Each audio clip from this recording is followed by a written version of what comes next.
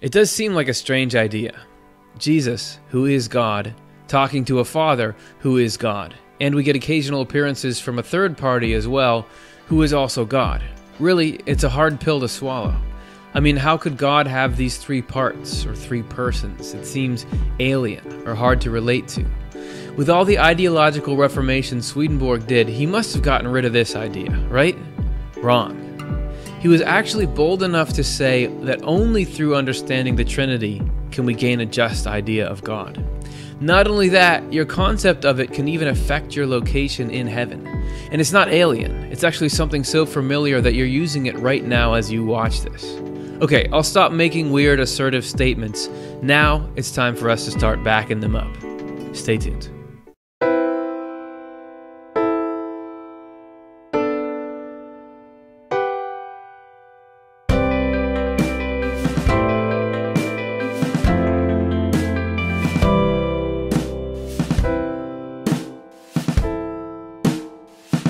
Hey everybody, welcome back to another episode of Swedenborgian Life. Yes, we are back. Thanks for your patience. And we're going to jump right in. We're going to hit the ground running. We're talking about the Trinity, the meaning of it, the importance of it, the what is it of it. And this is actually something that Swedenborg spent a good amount of time on, so you might as well get acquainted with it. My name is Curtis Childs. I'm the host with the Swedenborg Foundation. As always, we are a nonprofit group that looks to spread Swedenborg's ideas and foster conversation around them. If you want to be part of the conversation, get your questions in, get your comments in, and we'll have a part at the end of the show where we address them and bring them up. And there may be some questions that I don't know how to answer because this show is right at the limits of what I understand. So will you walk that with me? All right. We're going to take a look. We're going to begin just with the basics. You've all heard of the Trinity, right? The Father, Son, the Holy Spirit. This is a Christian, like a foundational Christian concept. Was Swedenborg into it, and why, and what is it, and how does it work, and does he have commentary on it? We're going to find out. We first just got to establish, so how many gods are there? I'm going to do that in part one.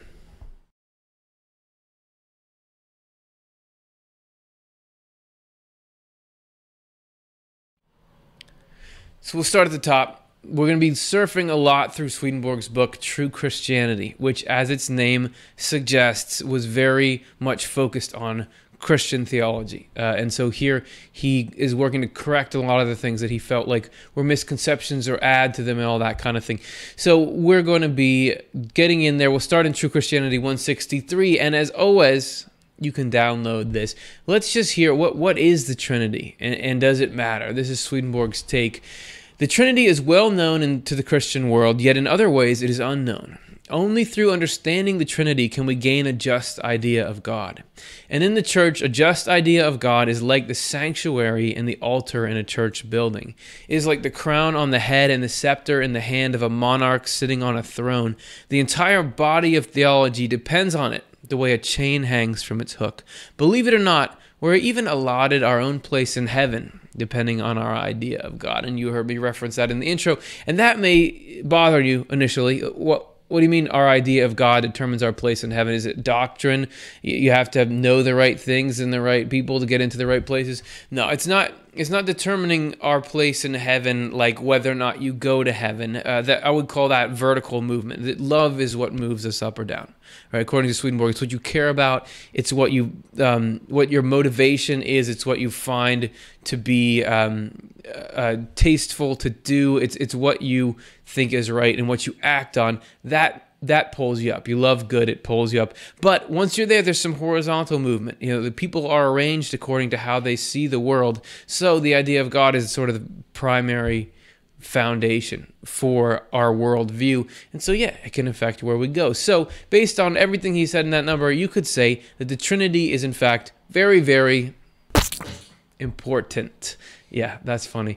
And very important. And that might seem cool, or that might seem a little bit intimidating. Why is the Trinity so important? Well, it's actually only important sometimes. So Swedenborg says that it's important if you're a Christian in the first place. Let's say we're doing our spiritual taxes, right? And you come to the section on the Trinity, and they're like, okay, could you please set your religion, what are you? If you check box 6A for Christian, then you have to fill out the next 2 pages about the Trinity. If you don't, skip it, go on to the next page, no matter what your faith is. Because Swedenborg says that there's this universal connection with God, and people can connect to it in many different ways. So if you're not already within the Christian tradition, if you're not trying to climb to God along that ladder, then no, the Trinity is not going to exclude you from heaven. But if you are within the Christian tradition, if you are thinking about God and life through a Christian lens, the Trinity, understanding that well, is very important. It's so important that he says in the next life, Christian ministers or pastors, when they get there, if they don't have it straight in their head, it's the first thing that they're taught. This is True Christianity 138. Upon entering the spiritual world, which generally happens on the third day after death, all members of the sacred order, that just means ordained priests, who have developed a just idea of the Lord, our Savior, are first taught about the divine Trinity. So it matters. It's not just, the sacred order, like I was saying, is within Christianity, that's one thing you can call the ministerial class. Now, that's important, and even if you're not Christian, it's worth sticking around. You don't got to skip this show, because this is describing aspects of God. This is a way to understand God. And according to Swedenborg, this is a very, very potent way to understand God. So there should be material in there for everyone.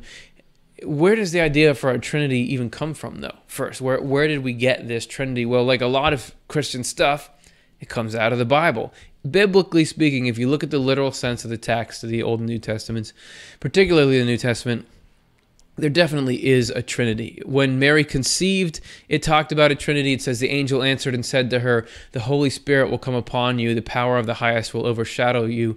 Therefore also that Holy One who is to be born will be called the Son of God. So we got the Son of God. We got the Holy Spirit. When Jesus was baptized, it says, when he had been baptized, Jesus came up immediately from the water, and behold, the heavens were opened to him, and he saw the Spirit of God descending like a dove and alighting upon him. And suddenly a voice came from heaven saying, this is my beloved Son, in whom I am well pleased. That sounds like we got everybody there. Everybody made it into that verse. They've all got that verse framed on their wall because they're featured in it, right? When Jesus was talking to his disciples, he said, go therefore and make disciples of all the nations, baptizing them in the name of the Father and the Son and the Holy Spirit. And we'll actually be returning to this very number later, but that very much sounds like there's some kind of Trinity happening. There's another quote about it. For there are three that bear witness in heaven, the Father, the Word, and the Holy Spirit. And not to just always say we'll come back to stuff, but that referring to it as the Word, the Son is the Word, we'll come back to that too, and the Holy Spirit. And these three are one. Plus everywhere else, you can just see there, you could cover several screens in Paint with all of the quotes. So there is a Trinity, and Swedenborg agrees that there's a Trinity. He doesn't say there's not one, but what is the Trinity? And how do we understand what it is? And Swedenborg actually has some pretty simple instructions to give us so that we can just go understand it on our own. This is True Christianity 165. He says, left to itself, reason is utterly unable to see this Trinity. How are we to understand its three parts? Are they three gods who are one God in essence and name? Are they three distinct qualities of one underlying material, meaning that they are just qualities or attributes of a single God that have names? Or is there some other alternative? The only good advice, so here we go, tells us to turn to the Lord God our Savior and read the Word under His supervision, since He is the God of the Word. Then we will be enlightened and see truths that even reason will acknowledge. And I would assert that Swedenborg overestimates our capabilities here. I find that if I go to the Word, even reading under the supervision of God, which I would assume here he's meaning just based on the rest of his theology, that you go there with humility and a desire to help the human race, still, you're not going to find the kind of stuff easily that he did. There's this whole layered meaning system on there that talks about God and history and psychology, all these things at the same time. If you want to get a little more into what that is, we did an episode on it called What the Bible Is. That's where we delve into just the kind of meaning that he got through this very method, which was approaching it, under the guidance of the Lord. Thankfully, he doesn't just leave it there. He doesn't just say, go do it yourself. You can do it, just have the right attitude and you'll get there. He also explains the whole thing, and that's what we're going to base the rest of this episode on. So that's the preamble. We're talking about the Trinity. What is it? Give me a sentence. Give me two sentences. What is the Trinity? True Christianity 166. These three, the Father, the Son, and the Holy Spirit are three essential components of one God. They are one the way our soul, our body, and the things we do are one. Okay, I think we've started something. That I can grasp. The soul, the body, and the things that we do. So we all have this sort of micro Trinity inside of us. And Swedenborg says you can even use your own experience with your own little Trinity to picture it, that we are an image and likeness of God, as has been said. So by studying how ourselves and how we interact, we can learn a little bit about these things that seem like these great divine mysteries. And Swedenborg describes it a little further in True Christianity 169. We are all capable of using the Trinity within each of us to picture the Trinity in the Lord. In every one of us there is a soul, a body, and our actions. It is the same in the Lord. According to Paul's letter to the Colossians, all the fullness of divinity dwells physically in the Lord. Therefore, there is a divine Trinity in the Lord and a human one in us. So this is not, you could sort of think, okay, this Trinity, I don't quite know where that comes from. It's this thing unique to God. No, there's a human Trinity in every single person, that we really are a microcosm of the macrocosm, which God is that macrocosm. So we are just, we are little Trinities walking around. So the more we learn about ourselves, the more we can learn about God. Soul, body, and actions. Here's the Trinity. But do we usually think of actions as part of the person? I think we do. We just don't always verbalize it like that. For example, I'll take the example you probably all were thinking about anyway. Cleveland Cavaliers versus Golden State Warriors, last year's NBA Finals. Did you guys watch it? We have LeBron James. It was the end of the 7th game. Score had been tied for a long time. Andre Iguodala on the Warriors got the ball, and he was running down. He was uncontested for a layup, right? This was going to change the score, potentially win the game. LeBron James had been 20 feet behind him, tracked him down, jumped up, blocked the ball. This became a huge deal on the internet in the NBA world. Everybody's got, there's iPhone cases with it on the back of it. Now, the block, it's called the block. And you don't really talk about LeBron James anymore without talking about the block. That's a part of him. You know, anybody who's out there doing something, their legacy, what they've done is a part of the person. We honor somebody at an awards ceremony. What they've done in their life is a part of them. And even down to us regular people, this, you know, the effect, you think about somebody that you care about, if you took away the way that they interacted with the world, you wouldn't have the full person. So there is this keeping track of the actions as part of someone. We just don't always say it out loud like that. So that's the last aspect of the Trinity. All right, it's probably already confusing, so let's recap the whole thing. Here's a little diagram for you about what Swedenborg says about the Trinity. He says that it is not a divine Trinity of three persons. So instead, what you have is the one God who took on a physical human manifestation in our world. I mean, this Trinity exists within and is Jesus Christ. So you have the soul, the human form of God, and the actions. But when the Lord took on a human manifestation in our world, that's when you get these terms, the Father, the Son, and the Holy Spirit. And this was because they were related to this process of saving us. Or that's how it's often put, of creating this new pathway. It was actually a complex process. Swedenborg describes some of it, and we did a show on it called Why Jesus was Born. But so you have the Father, Son, and Holy Spirit relate specifically to this process of Jesus being born. The Son is the physical birth of this always existing human manifestation of God. And we're going to cover all these parts in much more detail. We just want to start to set you up. In part 2, we're going to look at, so we have part 1, which is how many are in there? What is there one God? Are there many gods? In part 2, we've got ourselves a Trinity in one God. How does the Trinity work? We're going to look under the hood. How does it function? But before we do, we got a fan video submitted. We're going to show them. Get yours in as well. We want to hear, how is Swedenborg stuff affecting your life? So here we go. This is a little of how it affects.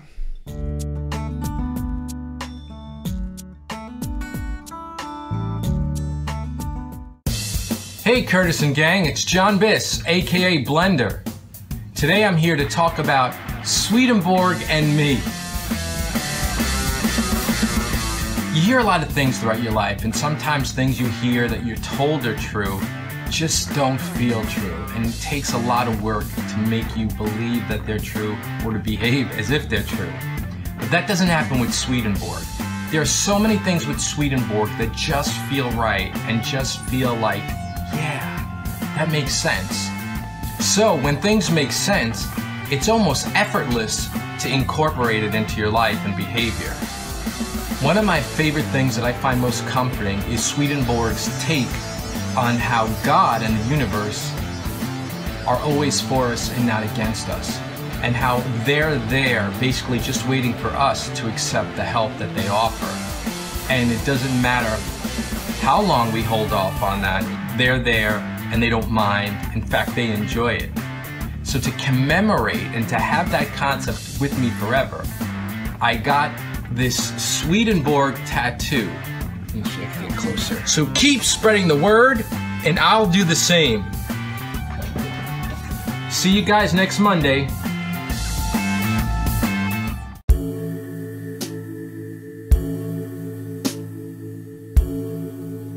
That's awesome. Thanks, Blender. We love seeing how it impacts, and yeah, way to get that ink. All right, there's a common saying. The common saying is, we human beings are like the nozzle of a hose. Did you ever hear that? Maybe I just made that up. We are going to show you today how we human beings are like the nozzle of a hose, and not only us, but somebody higher up the chain as well is like the nozzle of a hose.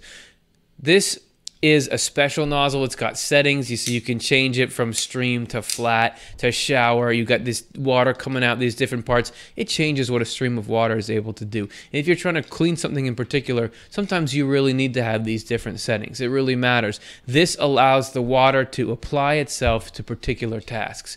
We do that as well. You think about the stream of water as like our soul, or like the full picture essence of who we are. The entire range of our personality and capabilities, we completely change that based on situations that we're in. For example, we act a certain way at work, we talk a certain way to our coworkers. That's not how we necessarily talk to our friends or act around our friends. That's not necessarily how we talk to or act around our family. And I don't just mean we're putting on masks to fake our way through it. I mean, it's just the way you act at work, you need to be that way in order to function, but it would be inappropriate to continue to boss around your friends after work is over just because you're the boss at work. It would be, you talk a certain way to your dog. It would be totally inappropriate for me to talk to all of you, my audience, like you were my dog. Does that make sense? Good boy. All right, so what we let through matters, and this is going to help us understand how the Trinity functions. And another thing that's going to help us understand that is this two-part phrase here. And this is from Swedenborg. On our own initiative, on behalf of. Say that with me. On our own initiative, on behalf of. You don't really have to say that. Now, watch for this as it comes up in these next couple of numbers here, because this is the relationship right here. True Christianity 154. Swedenborg gets into it a little bit here. Goodness comes from above or within, evil from below or outside. If evil were to act through us, we could not be reformed, but we would not be responsible either. By the same token, if goodness from the Lord acted through us, we could not be reformed. Meaning, acting through us, meaning if we were like a puppet and evil could animate us and do things, or the Lord with goodness could animate us and do things, it wouldn't be our fault that we did it, but we could also never change who we were because we would just be whoever they made us into. Because good and evil are a matter of our free choice, we become guilty when we act on our own initiative on behalf of evil. There's our phrase, and innocent when we act on our own initiative on behalf of goodness. And there's a sense of were they competent, or can they be held responsible for their actions? It's when it's our own initiative. Because evil is the devil and goodness is the Lord. We become guilty if we act on behalf of the devil, and innocent if we act on behalf of the Lord. The free choice that we all have makes it possible for us to be reformed. And there you have Swedenborg doing this thing that he does where he just says, oh, the devil with a capital D, like it's one person. But if you look at his theology, he says there's not a single devil that's a counterweight to God. We did a show called Is the Devil Real about it, where we go into that. But you will find him doing things which could be misleading to a brand new reader. So in there, you have this dynamic, this on our own initiative on behalf of. So we can get influenced by good, we can get influenced by evil, we can feel the allure of each, we can see the reasoning that would lead us to act on each, but it really, the line is crossed when we say, I want that and I'm going to do it. And then we do it. These are the steps that I'm going to take to get there. That's what acting on our own initiative on behalf is. It's not like suddenly you're completely channeling whatever force that is. You figure out using your own mind and your own concepts and your own personality and skill set to get where you want to go. That's acting on your own initiative on behalf of. Does it make sense? And it's not just a psychological concept. Swedenborg says via correspondence, there is a model of this relationship within our own body, particularly within the heart and the lungs, which you'll hear Swedenborg talking about heart and lungs all the time. But he says there is this same relationship between the heart and lungs, that the lungs act on their own initiative on behalf of the heart. And not only that, there is this relationship between all the organs and the circulatory system. And we're going to take a look at just how those relationships play out here. We got a buddy of ours, friend of the show, Dr. Ed Higgins, to look at from a modern anatomical perspective, what's Swedenborg getting at here with the relationship between these organ systems? How do they show this dynamic? So here's what he had to say about the heart and the lungs. All right, so if we think about this whole heart-lung relationship, it's actually a really cool kind of symbiotic partnership. They're really separate systems. We can think of circulatory system with the heart driving the blood circulating. We can think of the respiratory system. So separate and working on their own, doing their own thing, but incredibly tightly dependent upon each other. And neither one telling the other what's going to happen. So the system itself needs more carbon dioxide to be blown out. That actually drives respiration and even circulation more than the oxygen levels do. The system senses that there's too much carbon dioxide. Sensors scattered throughout the aortic arch where the heart sends blood out to the system, carotid arteries, brainstem, different sensors like little chemistry labs sample and say, hey, too much carbon dioxide. We need to send a message to the lungs, you need to breathe faster. We need to send a message to the heart, you have to beat a little bit faster, a little bit stronger. So they are very, very tightly bound working together, but they're not even directly communicating. It's all being driven by this whole system totally. So lots of different parts kind of taking their role, and then the whole system works out well. So there's this greater need that they can both tap into, but the heart's not telling the lungs, okay, breathe in. And even when you get those signals, I think it's not like, okay, now expand this much, now contract. You just, okay, breathe, and then the lungs know how to do that from there. So there's these organ systems that are working together, but one is not the puppet of the other. It's this collaboration. He says that that's important to understand. But there's also the circulatory system. So how does this principle show up here? And we find it most clearly in how the heart is sending blood out, right, to the rest of the body, but it's not telling other organs how to receive that blood or what to take from it. And Ed explains that a little bit here. So the entire circulatory system, we have a heart that is pumping so much volume per minute at a resting state. The blood's moving around, carrying oxygen out to the other systems, the other organs, carrying carbon dioxide back so that can be wasted out.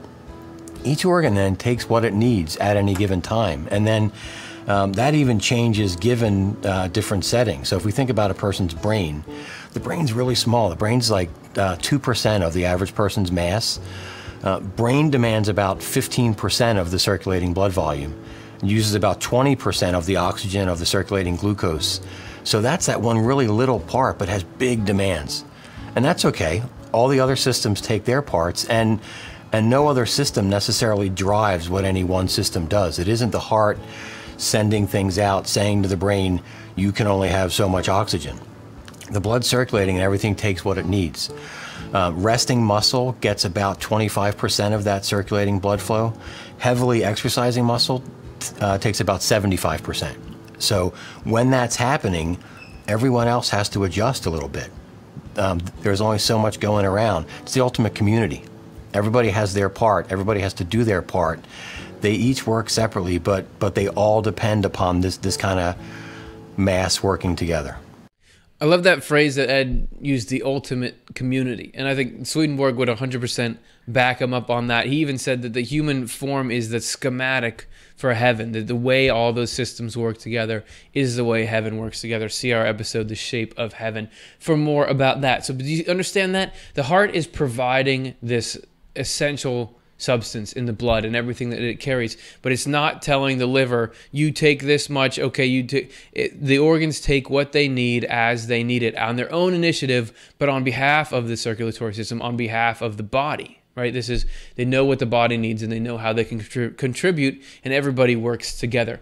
So that is the dynamic, and this is the same relationship that the Lord and angels have. So the God-angel relationship is like this. Swedenborg says, True Christianity 154, all the angels in the heavens are filled with the Lord. They are in the Lord, and the Lord is in them. Yet for each of them, the speech and action depends on the quality of the mind. Some speak and act simply, and some wisely with infinite variety. They all speak on their own initiative on behalf of the Lord. You don't become... You do this process, you go up higher and higher, you clear out, you become this angel, right? According to Swedenborg.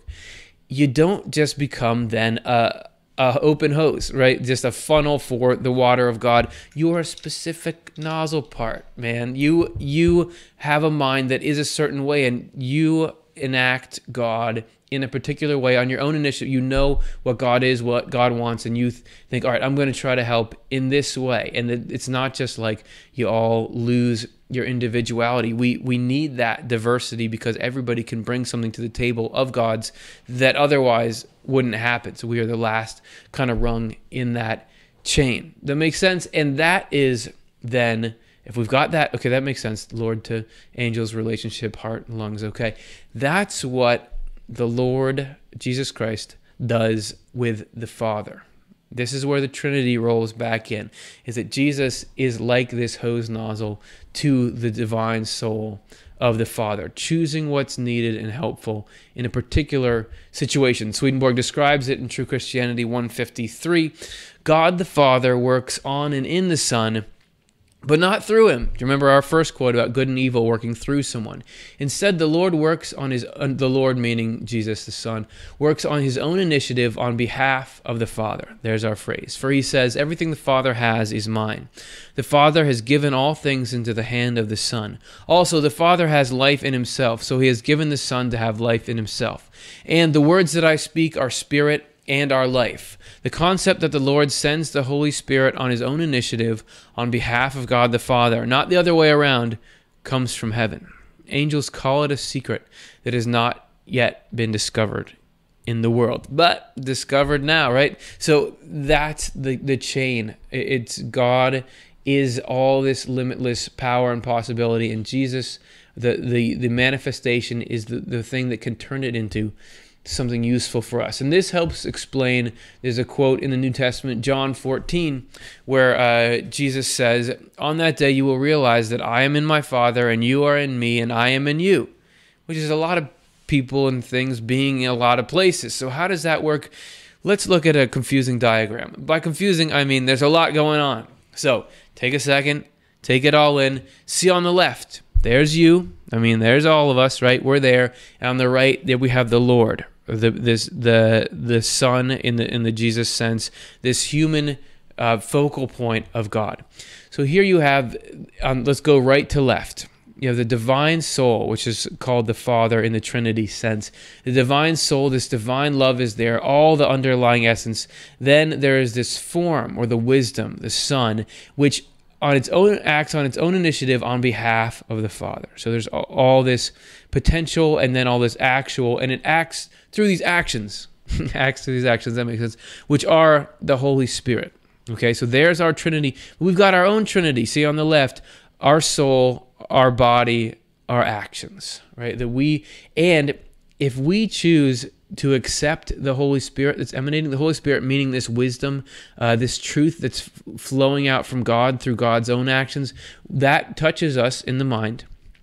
We can bring it in through these higher truths we try to live by. We can bring that into our soul, and we do that by acting on our own initiative on behalf of the truth of God. right? So if we are acting on the higher principles that we know are right, we're bringing those actions into the world. We're the last link there. We actually bring this divine into the world through our actions. And you can, I mean, you don't need that whole diagram to figure out when somebody does something really beautiful, really loving, does something that helps you, help somebody, you can just, okay, we had God come through there. And that's the mechanics of how it works, according to Swedenborg. The Father is the divine soul in the body of Jesus. Swedenborg describes it more in True Christianity 154. He said, so, and this tells us a little more about our own soul and body, which I was surprised to hear initially, or when we were researching, when I was learning this show. The soul and the body are two distinct things, yet they are reciprocally united. The soul acts on and in the body, but not through it. Instead, the body acts on its own initiative on behalf of the soul. So we got the same relationship. I before just thought, oh, the soul just uses the body just like a hammer, but there's actually more of a mutuality to it. The same is true for the divine and the human natures in the Lord.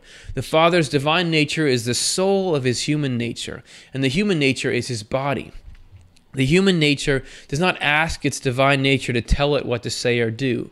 This is why the Lord says, "In that day you will ask in my name, and I will not tell you that I am going to petition the Father on your behalf. For the Father himself loves you because you have loved me." There's no, even on our small level, with our little mini Trinity, even when we shed the physical body and we go to the spiritual world, according to Swedenborg, you still have a spiritual body, meaning you're still a spirit in the human form. You still can interact and do a lot of the things you could do before. Even though you're spiritual, you have a form. And that God has a form as well, and this is that divine human. But the form is not all of who you are. It's just the part of you that can be addressed. So let's take a look back at our Trinity image from the thumbnail.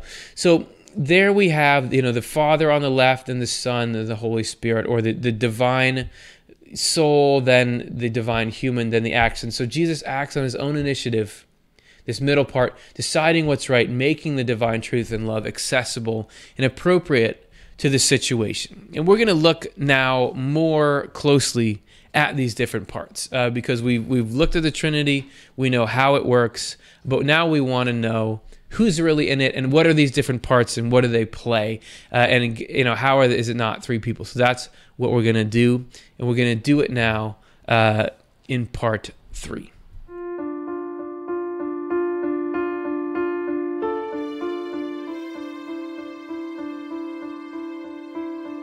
Roll call. So, Divine Trinity, who's present, as Murray would say.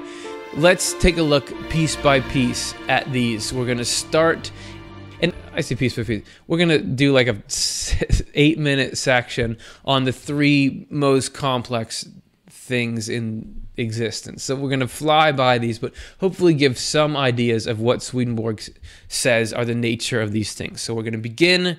This time we'll go left to right here. What is the Father? So let's take a look. Swedenborg puts it this way in True Christianity 8: the notion that there is one God flows into our souls from God, because everything that is divine as a whole and in every detail is God. And because everything that is divine is integrated into a unity, it cannot help but inspire in us the idea of one God. This idea grows ever stronger as God lifts us into the light of heaven. So God, the Father, is this one thing. It's an infinite thing, but it's one thing. This is the God that a lot of different traditions interact with and touch on. It's called by many different names. In the Judeo-Christian tradition, they call it Jehovah, but there are other traditions. Swedenborg says that a lot of people all over understand this and have connected to this great source. But we're going to stick within Judeo-Christianity for this show, and Swedenborg has a little commentary on Jehovah, as it's called there. This is True Christianity 19. The one God is called Jehovah from being, that is, from the fact that he alone is and was and will be. Jehovah means I am and to be, as is generally known, since God alone is I am and being, or Jehovah. Therefore, nothing exists in the created universe that does not derive its underlying reality from him. This is why God here is called the Alpha and the Omega, meaning that on every level of existence, he is the one and only entity, the source of all things. This is the God that you just talk really big about. However, just because God is like infinite and eternal or and omnipotent and omnipresent and all that stuff, doesn't mean that God is featureless, that God is just this everything. God has characteristics, according to Swedenborg, the Father does, and let's take a look at what those are here.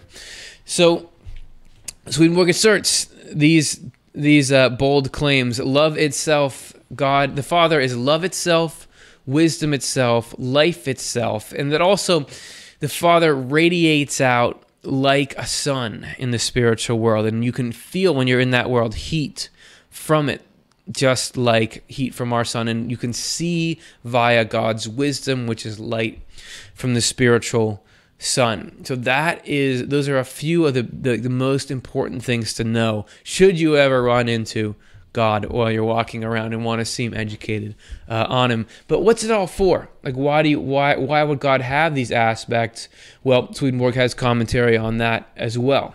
He says, and this is from True Christianity 67, before creation, God was love itself and wisdom itself. That love and that wisdom had a drive to be useful. Without usefulness, love and wisdom are only fleeting abstract entities. God created the universe so that usefulness could exist. And I think that's what we call a twofer there, because you not only get why the universe was created, but you get why, what the point of God is. Usefulness, which is Swedenborg's word, which at times can seem a little drab for what it means, which is it's essentially love in action. It's doing something helpful to somebody. It's somehow working selflessly to create happiness in somebody or do them some kind of good. So that is what it's all for. So that's the Father. Now we've covered that a little bit. Let's go take a look next in the chain. Again, I said we're just blowing through it, but let's take a look now at the Son and just see what's going on there. So this is the human manifestation, the Son of God. The True Christianity 81, by the Lord the Redeemer, we mean Jehovah in his human manifestation. Jehovah himself came down and took on a human manifestation for the purpose of redeeming. Now, we did a show, as I mentioned before, called Why Jesus Was Born, which this talks in depth. It's a whole hour about just why Jesus came, and we still didn't cover the whole thing. Swedenborg writes a lot about it. Obviously, if it's going to be something of that important enough that God's going to bother incarnate, there's got to be something going on there. So we talked about that. You can check that out. If you don't want to check out the whole thing, or right now you don't have time to pop away, we'll give you a little summary of it. This is from True Christianity 81. This is a summary of what Jesus did. First, Jehovah, the creator of the universe, came down and took on a human manifestation in order to redeem people and save them. 2, he came down as the divine truth, which is the Word, but he did not separate the divine goodness from it.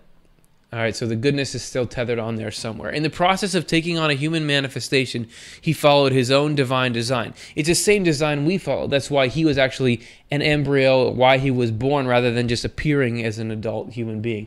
4, the human manifestation in which he sent himself into the world is what is called the Son of God. 5, through acts of redemption, the Lord became justice, or this Son. So the physical is the Son. Through acts of redemption, he glorified that, or made it holy. Through these same acts, he united himself to the Father, and the Father united himself to him, again, following the divine design. Why didn't God just snap his fingers and the whole thing was done? The design matters. He's big on the design. And then finally, through this process, God became human, and a human became God in one person. That's the trick. That's what needed to happen. When he was being emptied out, he was in a state of progress toward union. When he was being glorified, he was in a state of union itself. Emptied out and glorified, meaning emptied out is when you hear Jesus talking like, why have you forsaken me? Feels alone.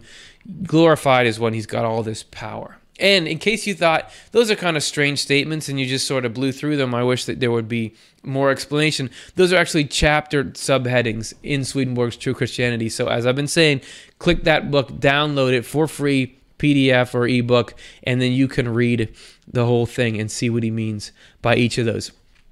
A question that would pop up in my mind if we were going to be here talking about Jesus is, Did Jesus always exist? Was there always Jesus, or does Jesus have a birthday?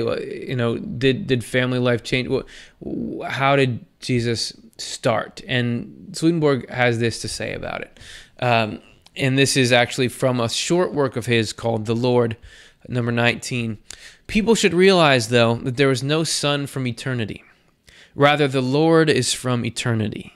Only when they realize what the Lord means and what the Son means can they think intelligently about a triune God. Okay, so that's why I can't think intelligently about a triune God. Now, the Lord is this human form, which we've seen before. Here's a little graphic of it. The Lord is this. Okay, here we got these two graphics here. This is perfect. The Lord is this. This is the eternal human form. You've got this God who's unknowable and seeable, but then the part you can approach is this human part, right? For the specific mission where this human part took on an incarnation and was born in a physical body, that is Jesus. That's the Son that you're talking about here. And as we'll get into in a bit, that really had an impact on what we're calling the Holy Spirit here. So the divine human, this thing always existed. This physical body that was glorified and brought in and had its own impacts, that did not always exist. But the divine human, it was always there, man. Swedenborg talks about it, Secrets of Heaven 5663, subsection 3. Divine humanity was therefore what the ancient churches worshipped. Jehovah also revealed himself in his divine humanity among the ancients. His divine humanity was his actual divinity as it existed in heaven, because heaven makes up a single human being called the universal human. Just in case you hadn't heard it, all the angels in heaven working together are like a single person, and that person is the closest image you can get to the Lord. So you're sort of seeing all of heaven at once. Anyway, this divinity in heaven is nothing other than divinity itself in the form of a divine person in heaven. This human identity is what the Lord took up and made divine in himself. He united it with divinity itself, just as it had always been united. From eternity, it was one, which might seem like he just did something that already was done, but it was about the trajectory that he went down through this process, made himself vulnerable, could be attacked, could order hell, all this other stuff. Again, see why Jesus was born. These things he did because the human race could not have been saved otherwise. So that's a decent reason to do it. It was no longer enough for his actual divinity to be able to exert an influence on people's minds through heaven and thus through the divine humanity there. This is why actual divinity wanted to unite divine humanity with itself in a tangible way, through a human nature assumed in the world. Both are the Lord. So the Lord got this kind of upgrade, but the physical nature is called the Son. This thing you would just call, the divine love, divine wisdom, and the end use. You wouldn't call it the Father, Son, and Holy Spirit. In this graphic that we had here, where there's this manifestation of this mission, that's where the Son came into the picture. And for one last thing on what the Son's coming meant for us, here's True Christianity 109. Before his coming into the world, the Lord was, of course, present with people in the church. And Swedenborg uses that word, church, to mean a state of mind. We've talked on this many times. A church is something inside you, and it's essentially is the presence of the Lord. It's thinking nice things, willing nice things to other people. The good part of you, your best self, but only indirectly through angels who represented him.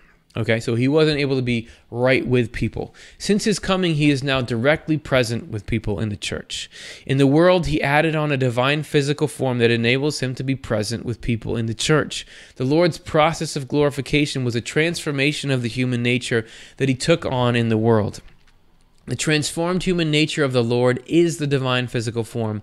A proof of this is that the Lord rose from the tomb with the whole body he had in the world. Double had for you.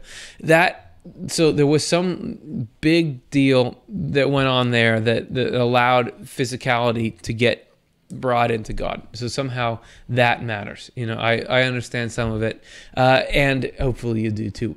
Moving on, we've got the Holy Spirit, right? You thought we'd maybe forget the Holy Spirit. The Holy Spirit matters. Let's take a look at it right now. So moving on from the Son of God to these, we've shown it here as these radiating rays. This is True Christianity 138. The Holy Spirit is not a separate God. The word uses the phrase to mean the divine action that radiates from the one omnipresent God. So the Holy Spirit is is the divine action. Okay, or in other words, you could put it that the life his wisdom gives us. That wisdom is not just like written on a paper, like something Socrates would say. Wisdom is the form of the divine love, meaning it's actually the life that flows into us, if that makes sense. All right, moving on from that, we had these different colors here, radiating out of the Holy Spirit. And that was because there are different, the Holy Spirit, Jesus is kind of like this. We're saying he's like this hose, right? I might need this nozzle. You might need this one, right? That we're different people. If it was just the entirety of the divine soul crushing down on each of us, it'd be too much. We'd explode. That wouldn't be, it'd be counterproductive. Jesus knows exactly, okay, what do you need? This is what you need. This is how I'm going to do it. This person would take this. No, this person wouldn't take that. We are so like that. Some of us would absolutely do something while others would absolutely not. Something is going to impact someone that just has zero impact on somebody else. Just look at music. Look at the different kinds of music that people like. So Jesus knows that, works in it, and we are all these different parts of the rainbow as he's giving us the wisdom and the love in the ways that we need it. So when Jesus was born, there was a shift in the way that we receive truth and shift in this rainbow. So the Holy Spirit changed in that way, or the way that we connect with it. And Swedenborg even asserts that this is reflected in the language of the Bible. The Old Testament doesn't really use the phrase Holy Spirit, but the New Testament, it's there. And Swedenborg talks about that in the Old Testament, the phrase was the Spirit of holiness, and that means something because of the way Jesus was. We actually talked to a linguist and a translator who's worked on translating Swedenborg about this, and she had a couple thoughts on this change in the way that the Holy Spirit is addressed in both Testaments, and her thoughts on why it is. So we'll let her say a little bit about it now. When you read the Old Testament, you will, in almost any English translation, you will not find Spirit of holiness, which is what Swedenborg says is the phrase found in the Old Testament. He was using a very literal translation of the Bible. And it's true that in the translation he most heavily used, it's phrased as Spirit of holiness. And that is because that is literally how it's put in the Hebrew. Hebrew could have said Holy Spirit. They do have an adjective, holy, and they put it with holy nation, holy people, holy God once. But with Spirit, for some reason, it's always Spirit of holiness, not Holy Spirit. Interesting, I looked on a website that has 36 English translations of the Bible for the phrase Spirit of holiness, and it appeared in only one place. It appeared in a lot of different translations, but in only one verse in the Bible, and that is Romans 1:4. And that is because, unlike other places in the New Testament where it is a Greek adjective holy with a Greek noun spirit, Holy Spirit, in that one place the Greek has something more like spirit, a noun of holiness, another noun. And a lot of translations translate it that way. Swedenborg sees a distinction between a Holy Spirit and Spirit of holiness. As a linguist, I'm inclined to think that they are exactly the same thing. It's just that Hebrew is more comfortable saying it one way, and Greek is more comfortable saying it another way. But it is interesting that it's put in two different ways in the Greek. The Greek can say Holy Spirit. The Greek can also say Spirit of holiness. Swedenborg saw great inner meaning in even the smallest aspects of language, in whether a word was plural or singular, in whether a verb was active or passive, in whether it was directed to someone, you, or is about a third person, he, she, or it. So he would see a difference between the fact that in the Greek there's one place where it says Spirit of holiness, and as opposed to places where it says Holy Spirit. So he could probably tell you what the difference was just within the New Testament. And did that factor at all into which languages were used? Who knows? Yeah. So Swedenborg would say every detail matters, but either way, even if it's just an artifact of the languages used, this entity that's being referred to as Spirit of Holiness or Holy Spirit is only referred to 3 times in the Old Testament, but almost 100 times in the New Testament. And the New Testament is small, so obviously the Holy Spirit exists in some new way in the New Testament, right? That there was some kind of change. The Holy Spirit was affected by the birth of Jesus. So there you go. And that's, Swedenborg says that it's because Jesus was meant to be this connector to us, right? He was the mission was there's going to be a new way to connect to the human mind. We're going to be able to be more present with people. We're going to be able to be more connected because he went through the same process we do. He was able to push away the same evils that beset us. It was this whole awesome thing. Again, watch our show, Why Jesus Was Born. Watch our show, The Spiritual Struggles of Jesus Christ, to get a little bit more on that. But essentially, the Holy Spirit, by some accounts, was created when Jesus came, but at least was significantly transformed. All right, so you probably by now, we've been going at this for 3 sections, and so you're probably by now saying, how can you say there's not 3 separate persons in God? How can you say it's just all part of the God? Because the Bible pretty clearly seems to state, even in passages you brought up earlier, this is you saying this to me, Curtis, even in passages that you brought up earlier, it shows that there are multiple different people in the Godhead. How could you ignore that? Are you just throwing away the Bible? No, it needs to be addressed, and we're going to address it now, and we're going to address it in the most powerful way possible, which is a fake game show. Okay, so we're going to go at this, and we're going to go at it hard. How do you square what Swedenborg says the Trinity is with the literal sense of the Bible? So let's do it, and let's do it now.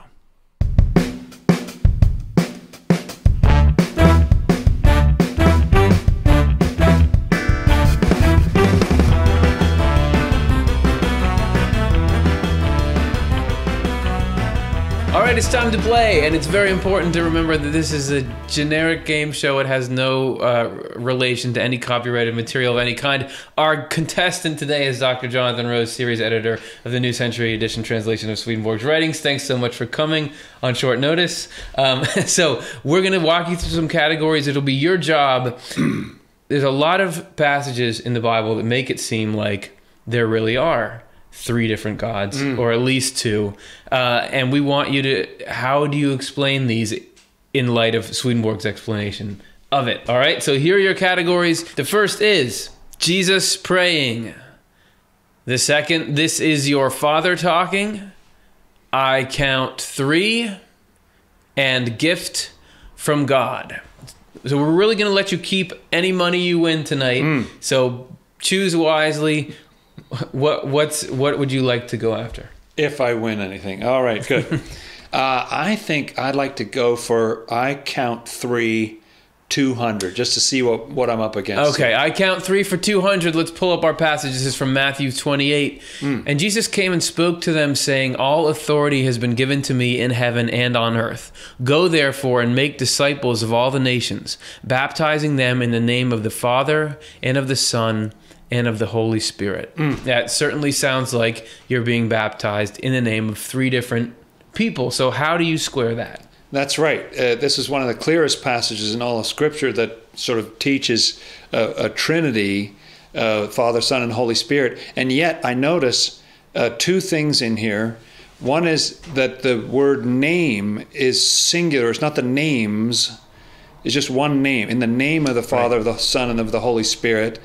And I remember from the book of Acts that when the disciples who heard this went out and baptized, you'll see that they baptized in the name of the Lord, it says, or of the Lord Jesus, or of Jesus Christ. Nowhere in Scripture does anyone ever take him up on this. So either they misunderstood, or Jesus is the name of the Father, Son, and Holy Spirit. And you also see that a little bit in the first part of the quote, all authority has been given to me in heaven and on earth. Well, heaven and earth kind of covers the subject. So if the Father and the Holy Spirit are separate things, then the Father has no power in heaven, the Holy Spirit has no power in heaven, the Father has no power on earth, and the Holy Spirit has no power on earth, because they all gave it to Jesus. So, a bad deal for them. yeah, it's a bad deal for them. You might as well just go to Jesus. So it just drives a bit of a wedge into the common understanding of this phrase. Absolutely. Now, can you put that in the form of a question? No. Okay. All right. Good.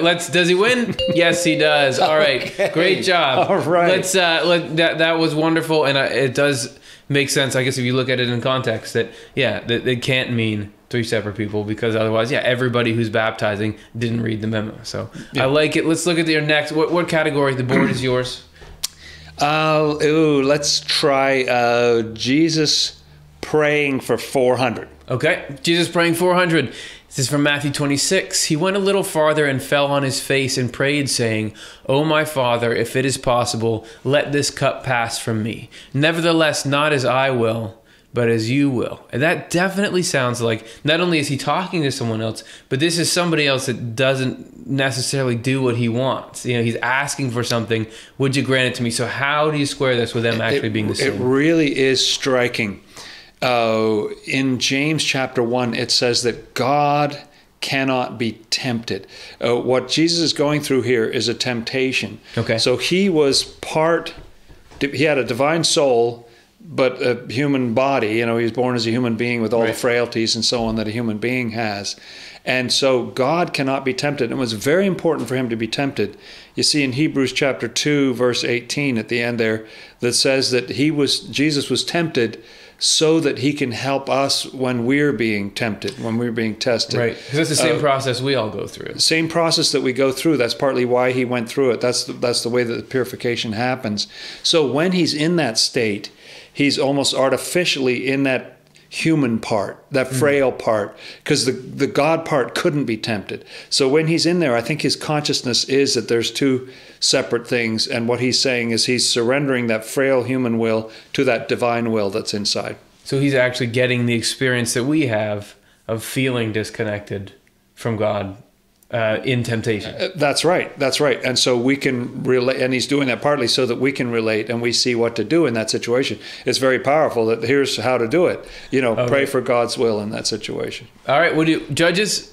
All right, you win. Great work. Really? Yeah, you're starting to rack up, but I don't know okay. if we have the money number below you, but it's a lot. You've won a lot so far. Good. You want to try your luck again? Okay, I'm thinking maybe this is your Father talking for 400. Okay, let's see how this goes against the idea of one God. He who has seen me has seen the Father. So how can you say, show us the Father? Oh. John 14. Well, that's quite different than the last quote we just saw. I mean, that's kind of... So that actually plays into my hand. I don't know how this got in there. That completely supports the point that you're trying to make.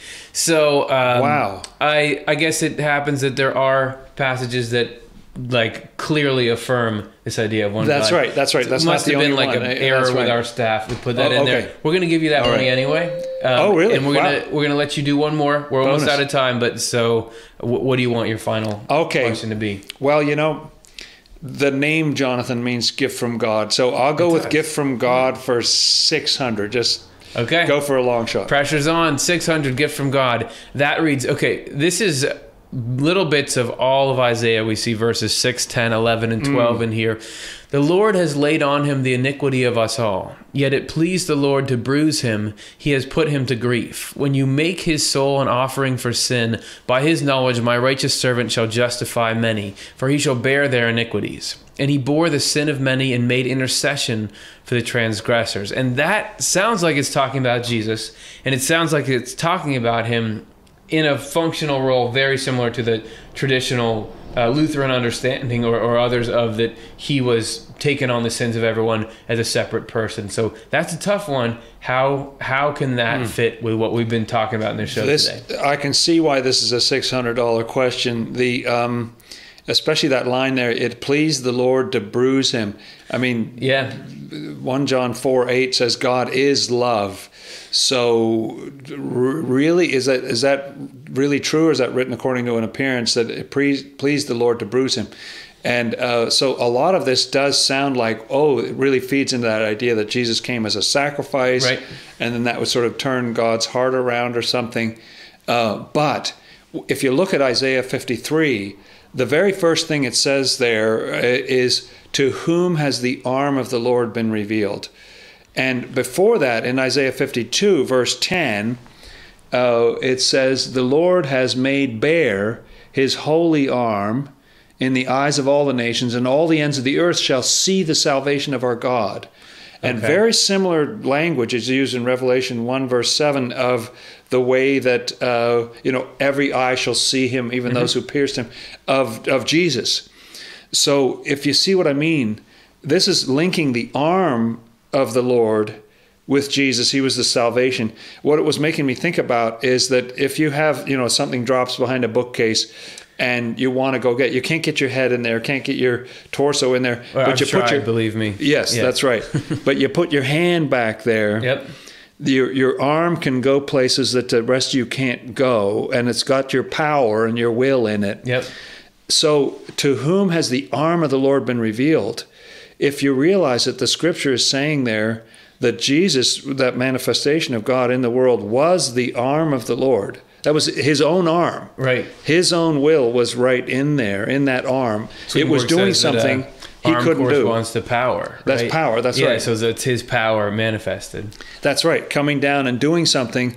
God himself couldn't come into this world as he is in himself any more than the sun could come down on the planet.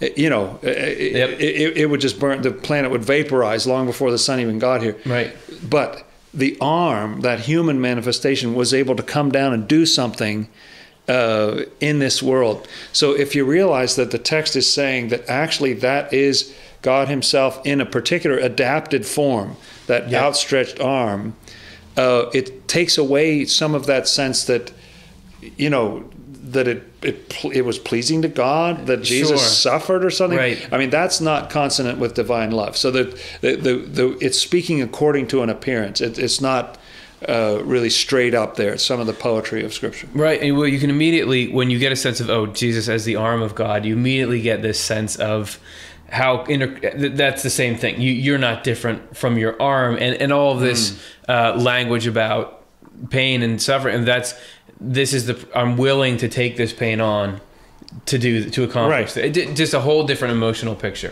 That's right. That's right. If that hand goes back there and gets hurt or something like that, well, I'm doing a job. That's okay with me. It's all part of one thing. It's not separate. I'm the one who feels it. It's not like go send the arm off to do it. Yeah, that's right. Okay, great. So judges, what do you think? That's it. And that turns out that was our daily quadruple. So you can take all that money, take it all. And I'll give you some more after the show. Great. Okay, just for your time. It's been great. So this is, and I know that you've done many presentations on these sorts of things, and people can check out your Spirit and Life Bible study, where you go through and look at the different quotes in Scripture under this Swedenborgian lens, like we're doing here. That's right. Because you've got to reconcile that if you're going to go around saying the kind of stuff we're saying on this show. So thanks for helping us get away with it here. Good fun. All right. Enjoy the cash.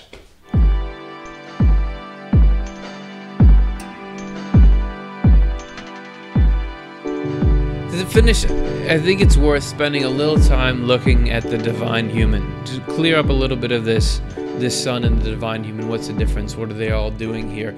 And if we're going along that route, there's a big statement in Swedenborg's book, The Lord 54. He says, God is one in person and in essence, and he is the Lord. So the Lord means the divine human.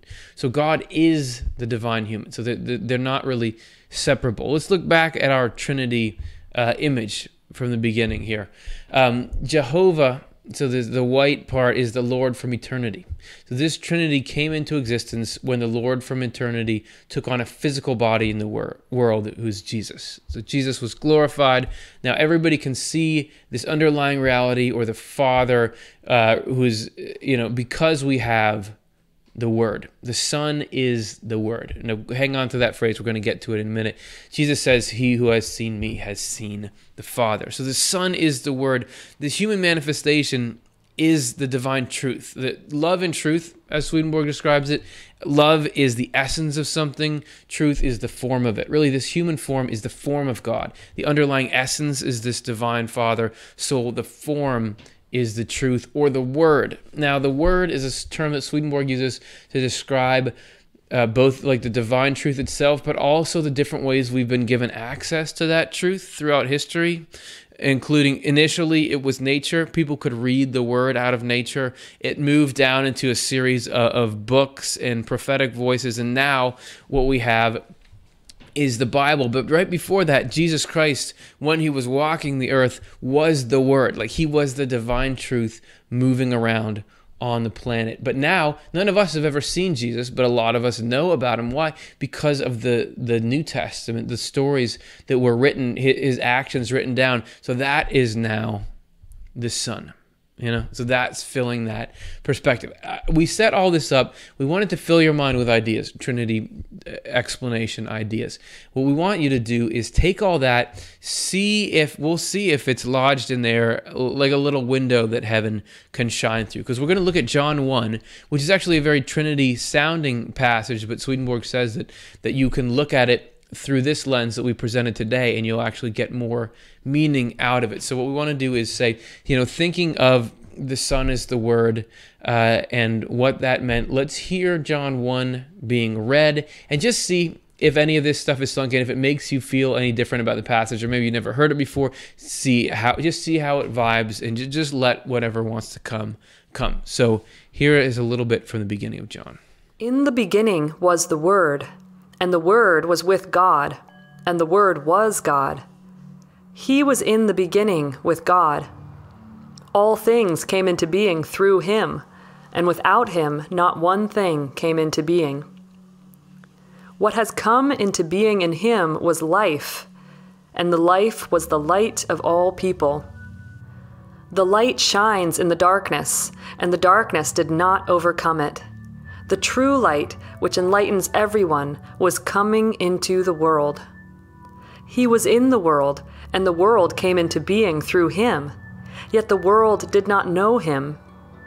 And the Word became flesh and lived among us, and we have seen his glory, the glory as of a Father's only Son, full of grace and truth.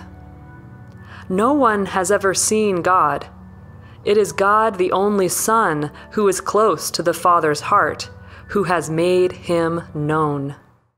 So the eternal human God took on the form here. But the human God took on the physical form of Jesus here. But the human God has always been around and has been connecting with people all over this world. And, in case you want a little extra Swedenborg weirdness here, with aliens too, or with people on other planets. This is Secrets of Heaven 6700. Regarding worship of God by inhabitants of other planets. There's a good tagline for you. The people there are not idolaters. They all acknowledge the Lord as the only God. Of course, none but a very few of them know that the Lord took on a human nature on this planet and made it divine. Still, they venerate the deity not as a divinity that is totally unknowable, but as one that can be known through its human form. This is because when divinity appears to them, it appears in human form, as it also appeared long ago to Abraham and others on this planet. Since they worship the deity in a human form, then, they worship the Lord. They also realize that no one can be united with divinity in faith and love unless divinity has a form they can comprehend under some mental image. Really, the main benefit is for us, that the human form of God allows us to form relationship. If it did not have a form, their idea of it would dissolve, like a line of sight vanishing into the universe. Told by spirits from our planet that the Lord took on a human form there, they pondered a bit. Then they said this had been done for the salvation of the human race. So they got it just like that. They also said that with utmost reverence, they worship the divine entity that shines as the sun in heaven, which appears in human form when it presents itself to view. So just a little anecdote about the spirits of other planets. In recap, if you or other people are not, that you care about, are not Christian, don't worry. And don't worry about them knowing the Trinity or not knowing it. Because as Swedenborg says, Heaven and Hell 308, the Lord's church is everywhere and exists with everyone who acknowledges something divine and lives considerately. So you're not going to get shut out because you didn't pass the Trinity test. However, if you are Christian or trying to delve into the Christian tradition or the Swedenborg augmented Christian tradition, see if you can chew on this Trinity thing a bit and get it to make sense. Because As Swedenborg says in True Christianity 169, the divine Trinity ought to shine like a lighthouse in the minds of people in the church, since God with his Trinity and with the unity in his Trinity is essential to all that is holy in heaven and in the church. And it may be that tonight we've only set you up with like a little shovel handle with a light bulb taped on top. We're not quite to a lighthouse yet, but Swedenborg is saying we can get there, that it cannot just be, when I think about, especially prior to this episode, I think about trying to understand the Trinity. It sort of seems like a chore.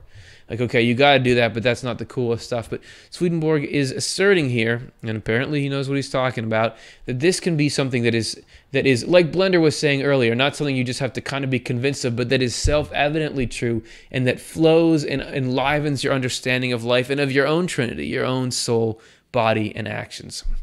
We're going to leave you today with a last thought for this show on why God took on a human manifestation. This is from True Christianity 107.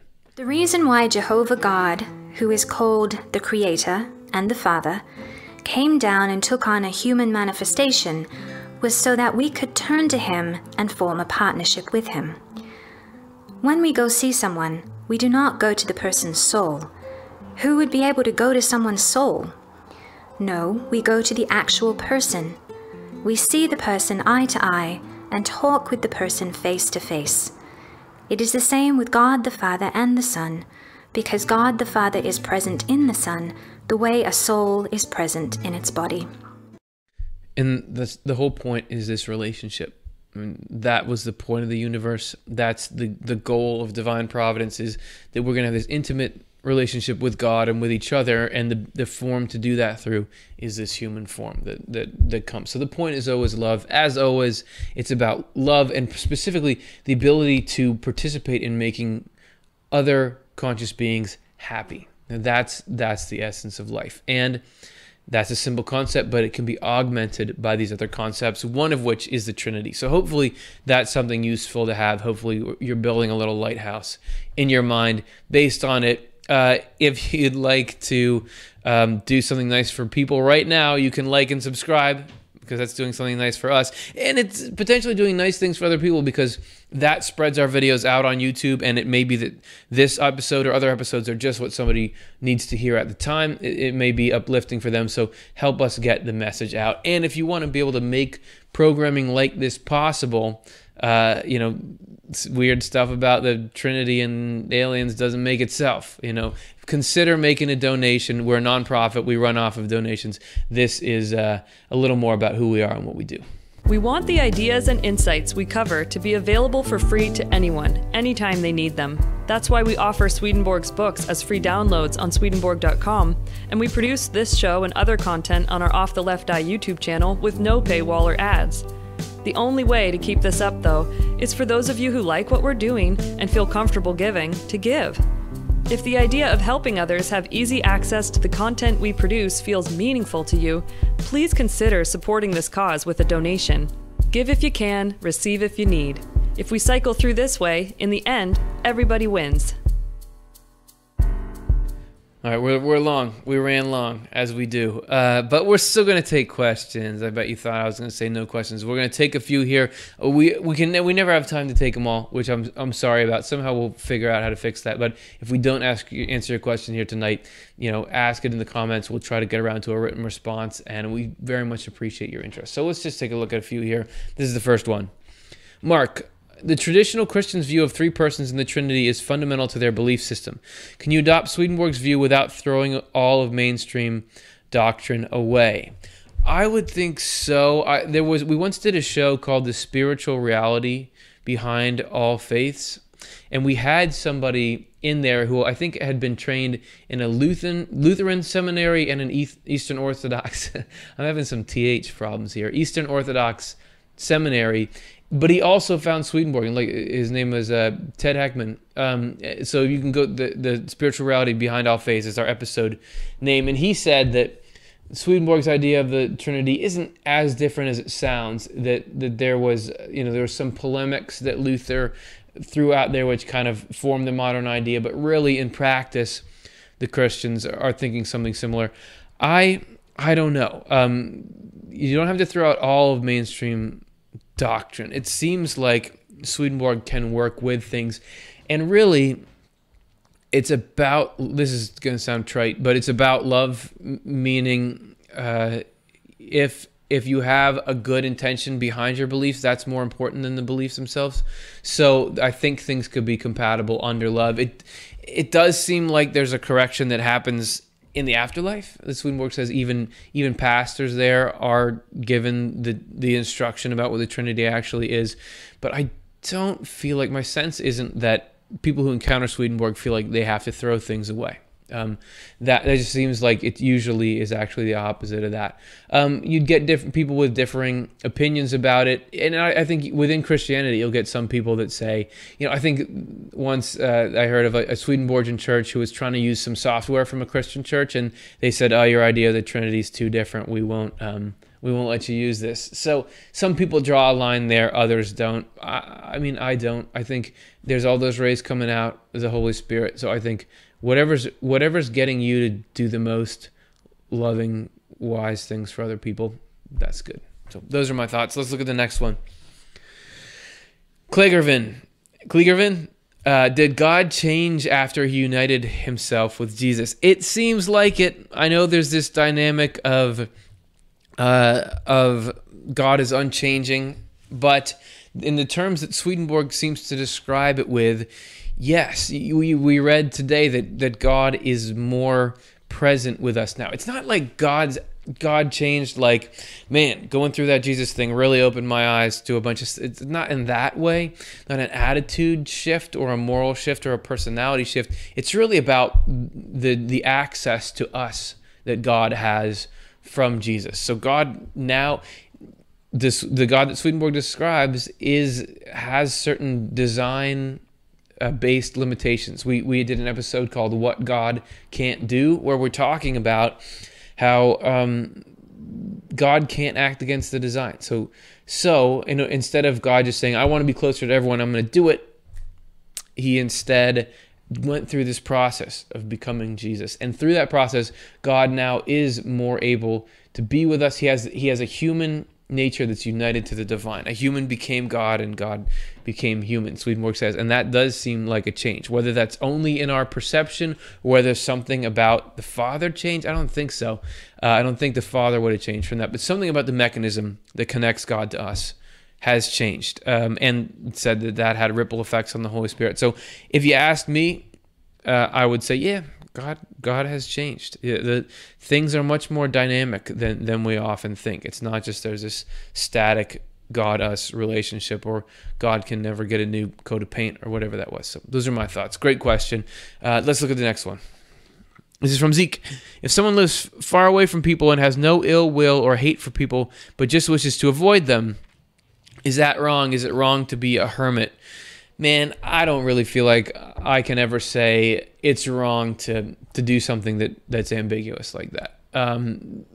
Swedenborg says nobody, not even an angel, can know all the different ways that somebody can accept the Lord.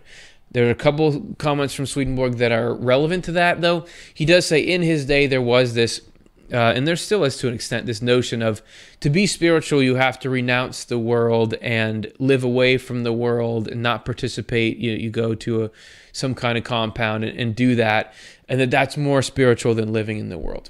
And Swedenborg said, no, actually, what's more spiritual is to participate, to have relationship, to do useful things, to have joy and all that. Now, but I would not say that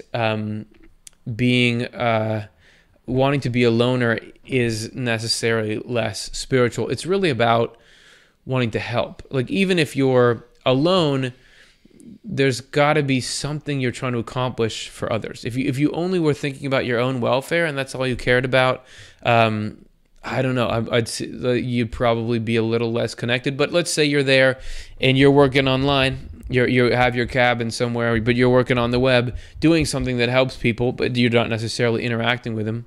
I think that would be okay. And whether or not that nature would stay with you or change in the afterlife, I don't know. He does talk about, Swedenborg does talk about some people in heaven that live just like alone, but he does say family by family. So just like alone with their family, rather than in large cities. But he says those are some of the best angels. They're directly under the Lord's care.